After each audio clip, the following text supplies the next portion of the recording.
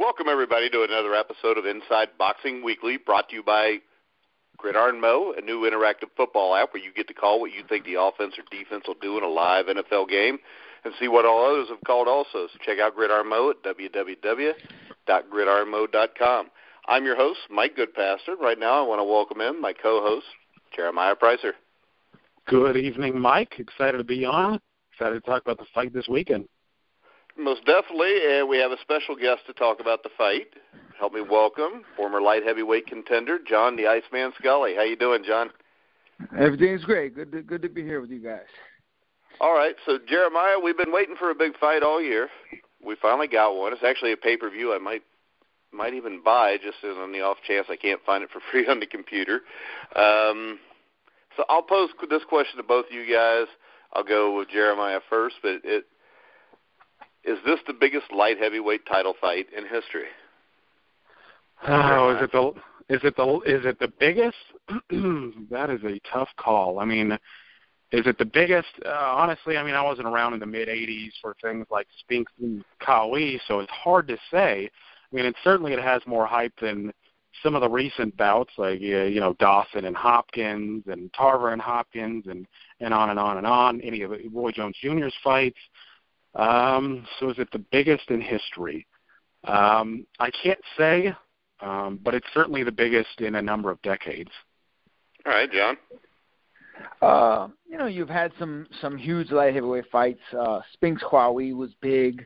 Virgil Hill and Henry Maskey was huge at the time, especially overseas. I think they set all kinds of records for that fight. So many Bob Foster fights.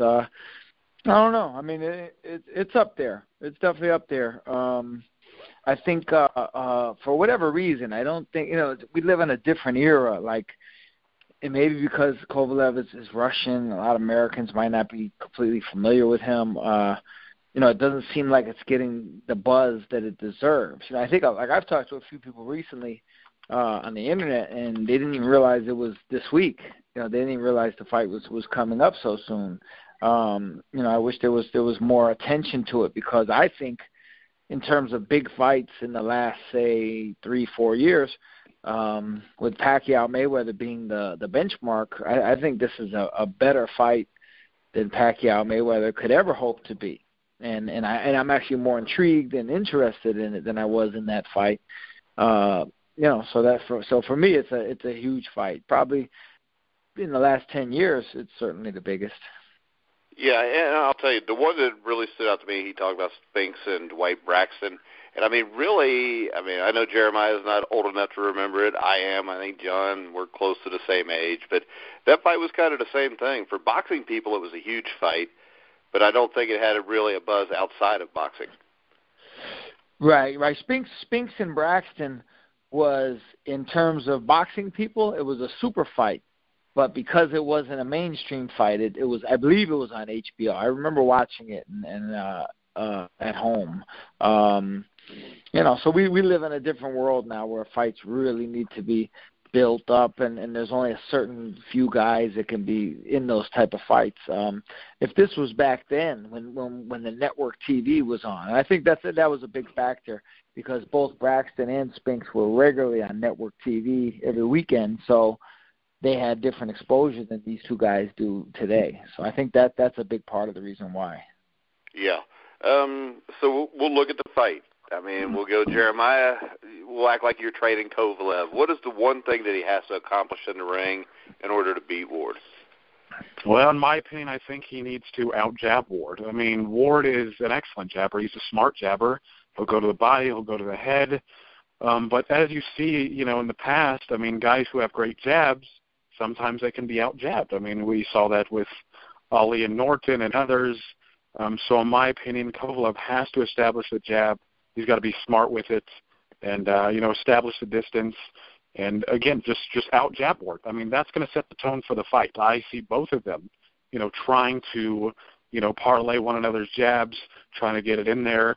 And Ward has to win Kovalev has to win the jabbing contest, I think, to win the fight. Yeah, John, same question for Kovalev. What does he have to accomplish in the ring in order to beat Ward?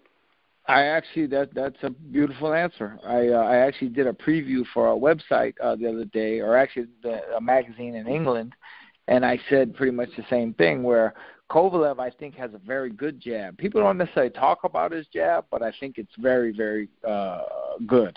And I think he has great timing with it, and he's very strong with it. And I think that's his big key. He's going to have offset Ward as Ward's going to try and be, I would assume Ward will try and be slippery and use a lot of angles and that type of thing. Ward has a different kind of jab. He tries to box with it and place it, and he mixes it up and down. But I think Kovalev's is much heavier, and it kind of cuts through the defenses of a slick guy. And I think Kovalev's jab, if he doesn't get it going, he's going to have a lot of problems. Yeah, and I think one problem that I would worry about with Kovalev also is he can't let Ward get 2, 3, 4, 5, 6 rounds ahead early. And because I think he has to establish his power and his strength and his boxing abilities coming right out of the gate. What do you think about that, John? Yeah, for sure. I think he needs to let Andre know right away that this is that kind of fight, because Andre's the type of guy. Sometimes you go in with a guy that you not necessarily fear, but a guy you have great respect for, and all of a sudden he doesn't really turn the jets up right away, and you start getting confident. And then by the time he turns it on, you're already comfortable and you're already in a groove. And, so I think Kovalev needs to, everything that Ward and everyone thinks he is, he needs to show Andre right away that yes, I am what they say I am. I have that strength. I have that presence, because, he can't let Andre get into a kind of groove, because, Andre's the type of guy, once he hits that rhythm, it's going to be hard to beat him. Yeah, and Jeremiah, I think if you look at it, I think the biggest visible advantage Kovalev has to be his punching power. Yeah, it has to be. And I was going to go back to the jab about that.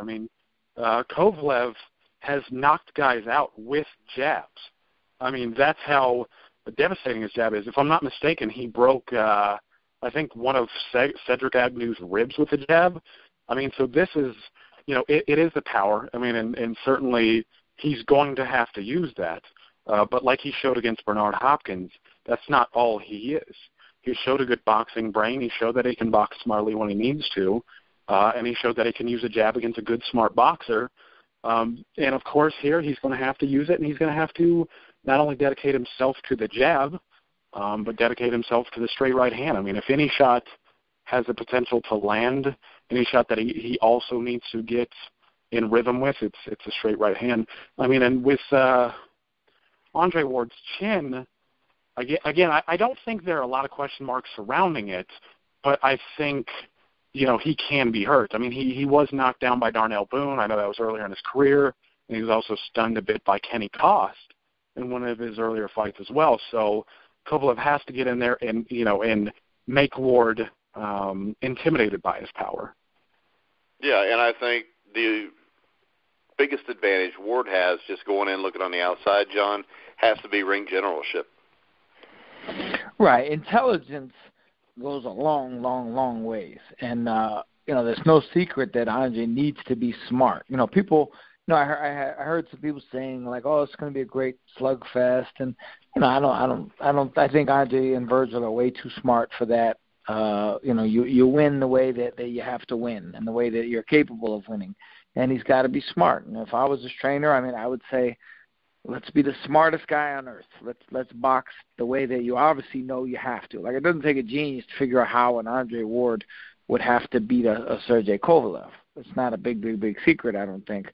So I'm looking for that. I'm looking for a master boxing performance, and he's going to need it, because Kovalev is going to be very hyped up about the fight, and he's going to be like Superman on steroids mentally. He's going to be really pushing the issue. So I think he's going to bring the best out of Andre. All right, and I think the biggest question about Ward is his last 3 fights, he had Brand, Barrera, Paul Smith, not great fighters, just solid guys. He had 2 or 3 years off before that.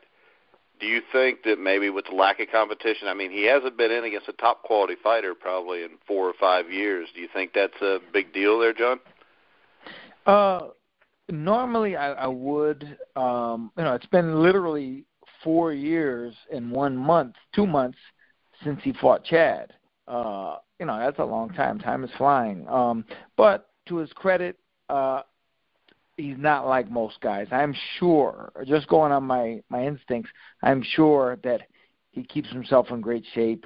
He's been sharp for 4 years working out, and, I don't think he's gained a ton of weight. I've never seen pictures of him where he was very heavy. So I think his 4-year layoff, it's not a layoff, but so to speak, layoff from elite competition is different than other guys taking a similar layoff. I think he's maintained his sharpness to better than most guys would in that time. All right, Jeremiah, same question. No, I agree with John. I mean, Ward's style is conducive to longevity. I mean, he's a smart guy. He's not a guy who gets hit a lot, even though he's better rounded than I think Kovalev is. And he's been on the inside, like when he fought Kessler. He was pretty up in his face. Again, he didn't take a lot of punishment. So if I, was Andre Ward's coach, I'm doing what John said. I mean, just box smartly. I mean, do what you have to do. Feint. Try to bait Kovalev in so you can counterpunch him. If you have to get on the inside and rough him up, because there's one thing I haven't seen Kovalev do a lot of. It's not a lot of infighting. I mean, his game is predicated on distance. He loves jabbing, loves throwing the right hand. He mixes in the hook as well. I mean, he does a lot of good, overall, but I've never seen him do a lot of infighting. So if I was Ward, mix it up, try to bait him in, and if you have to, if you are losing the jabbing battle somehow, then, get inside, rough him up, get a little dirty if you have to, and win that way. All right, so the big question. John, who do you got in this fight? Well, when I initially heard about the fight, my first thought was that I was going to go with Kovalev. I thought he's too strong, and he's really in a groove now the way he's been fighting.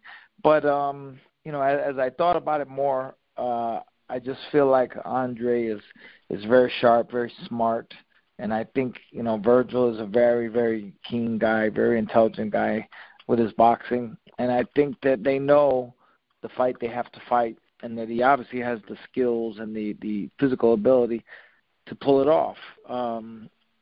Now it's one of those fights. I wouldn't be shocked if Kovalev caught him with a bomb, like just too much pressure and caught him with a bomb and stopped him. Like that wouldn't shock me at all. No offense to Andre at all. But if I had to bet, I think I'm going to go with Andre winning a decision, being very smart and maybe digging his heels in a little bit when he has to. But overall boxing a scientific fight and coming away with the decision. All right, Jeremiah. Well, once again, I'm in agreement with John. I think Ward is just, again, like I said earlier, I think he's a bit better rounded. He just seems a bit smarter. I think his competition overall has actually been a bit better. He showed more style nuance, in my opinion. So I think Kovalev is, he's much more than, just a one-punch knockout artist. I just haven't seen the quality from his stuff that I have Ward. Ward has overcome all sorts of styles at the top level, and I just favor, again, his well-roundedness. I think, if he's losing a particular engagement, like I said, the jabbing battle, I think he can revert to another style and win that way. With Kovalev, I haven't quite seen all of that. He's done very well in the vast majority of his performances, but I'm not quite sure that he has again, the well-roundedness, and I don't think he's quite as smart. But also, like John, if Kovalev wins, wouldn't surprise me at all. Yeah, it wouldn't surprise me either. My big question is the level of competition he's just faced. I think Ward has faced guys similar to Kovalev, possibly. He's fought some really good guys like Froch, Abraham, Kessler, Chad Dawson. You look at Kovalev, on the other hand, I don't think he's seen anything like Ward. And what I brought up earlier about what I think will happen is I think that it's going to take Kovalev 5 or 6 rounds to really gauge what he's in with. And I think by then it's too late. I think he, puts a little pressure on him towards the end of the fight, wins a few rounds. But I see something like an 8-4 decision for Ward. But Go ahead. No, I was going to say, yeah, maybe Ward gets play a little prevent defense, huh? Maybe he outboxes him and just kind of gets in a groove and stays there. Yeah, Kovalev's going to have to jump on it soon. But all right, John, thanks a lot for coming in to give us your take on the fight. I appreciate it, and I look forward to maybe talking to you guys after the fight. So, like I said, I'll most definitely. If you want, we can go ahead and set that up now for next Sunday night. Oh yeah, for sure. Well, let me see. Touch base with me during the week because I'm working on my flight coming back, and as of right now, my flight is actually going to be around this time on Sunday night. Well, we could do it Monday night too if you want. I think that would be better. Yeah, that would be better. Okay. Well, I'll be in touch with you towards the end of this weekend, and we'll set something up.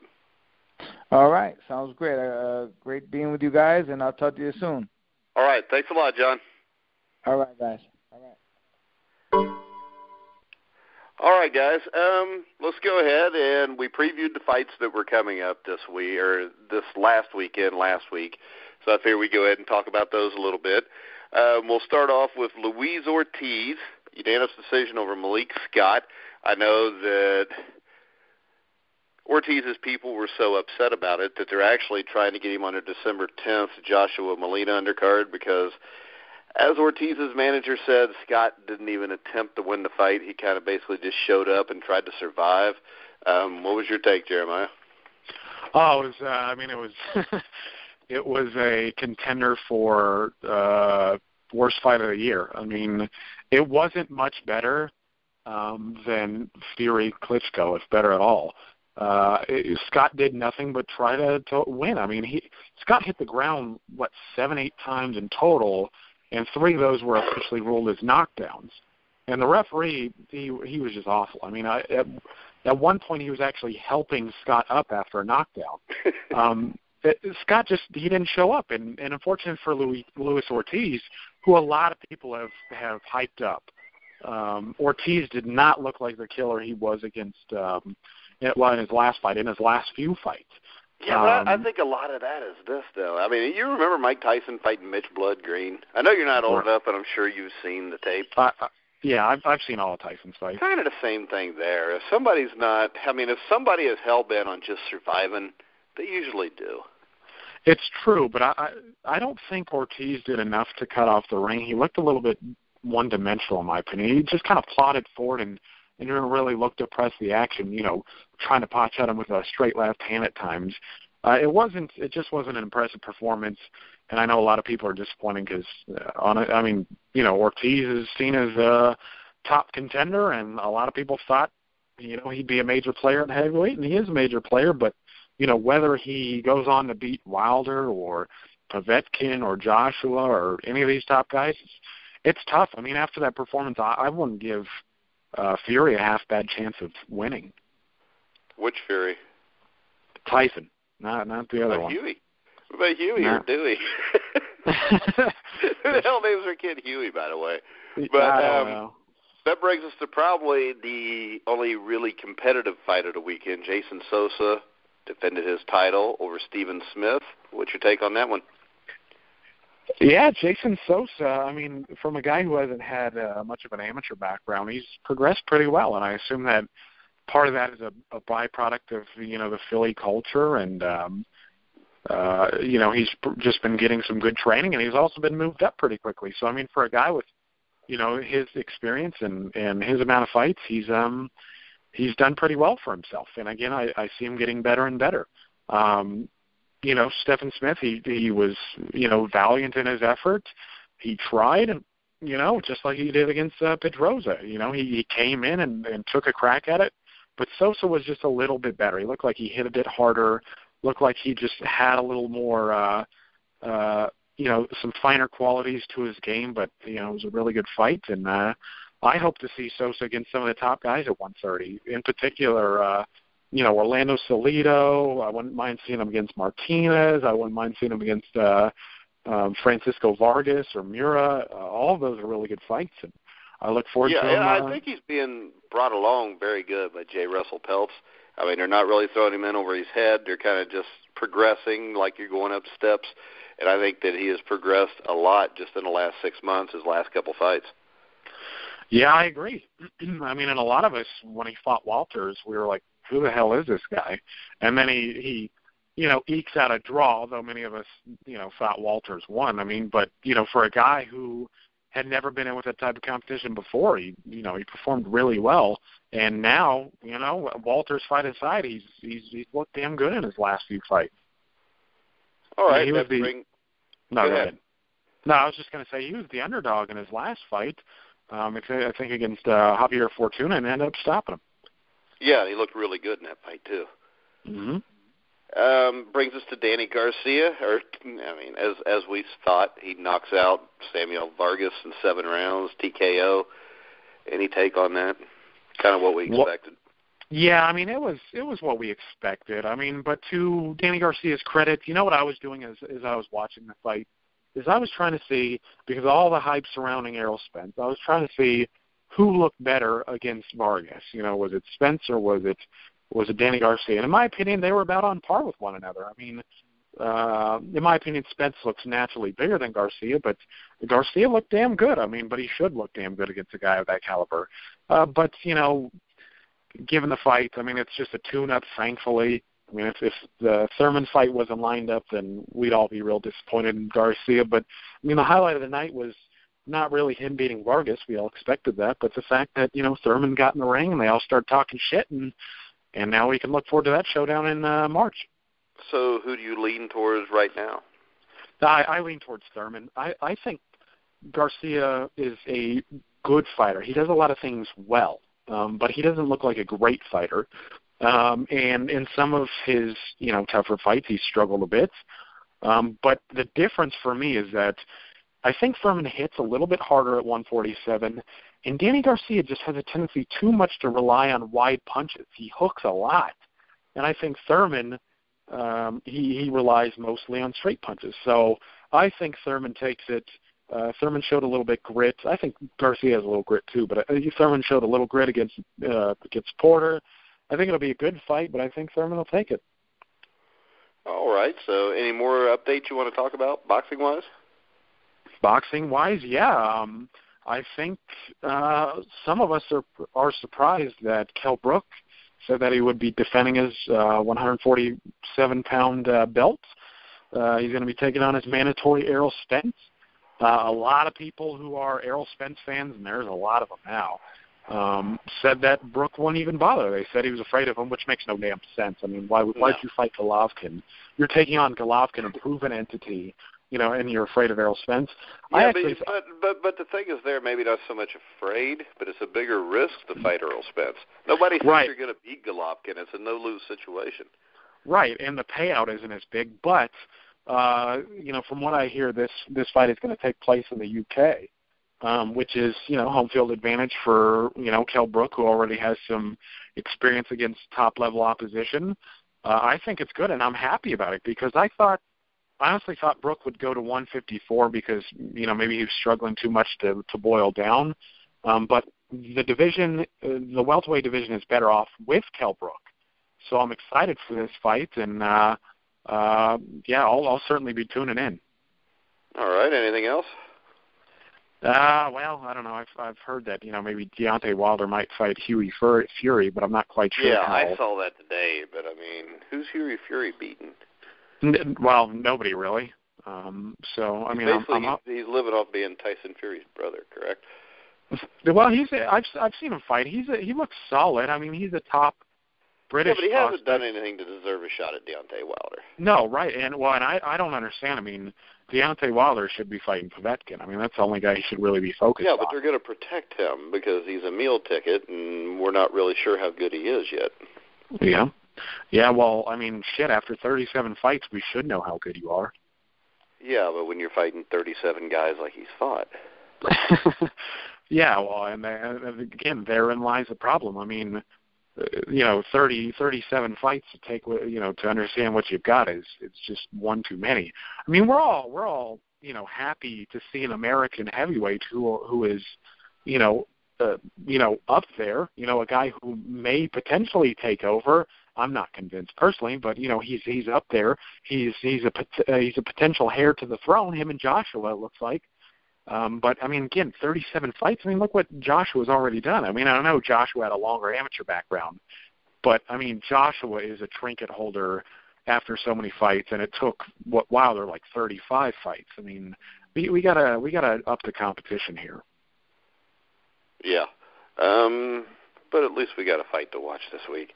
Exactly. I'm really excited about Kovalev and Ward. Oh, me too. Yeah. I mean, I was tossing around the idea. I was like, I'm just wondering who might have matched, and I think John was right in saying that this fight might not be getting enough hype around it. But it hype is around my house in my head, though. That's all that matters. Well, I mean, even if it's not getting the kind of hype that like Pacquiao, Mayweather got, in terms of quality, these guys are arguably in their primes, and they're in a class, an original 8-weight class, and whoever wins this, in my opinion, this is to decide who the best at 175 is. I mean, Stevenson isn't trying to participate, so that's how I see it. Yeah, I mean, hopefully Stevenson will participate and fight the winner, though, which is another fight that in my head is a huge fight. It is. But the problem with Stevenson is he's 38. He's aging quickly, and with his activity rate, I don't know. All right, so I guess we are done for another week. But it sounds like next week, probably Monday or Tuesday, we'll have the fight to review the show. Plus, I think Lomachenko and Walters is coming up in another week or two, isn't it? Mm-hmm. I'm excited for that one. So John Scully will be back. He's been texting me for the last 5 minutes, so I know that he will be back. So, and it's always good to have John on because John knows his stuff. Yeah, definitely one of the better guests that we've had. Yeah, and I mean, John was a hell of a fighter, too. I mean, he gave Michael Nunn all he could handle. That was probably before your time, too, wasn't it, Jeremiah? Certainly was. I mean, honestly, I actually only really got into boxing in 2004. Yeah. What were you doing before that?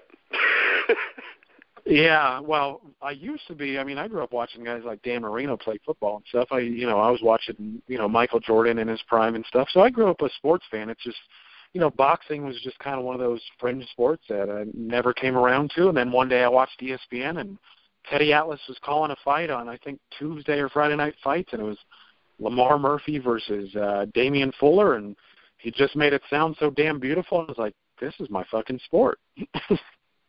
Well, hell.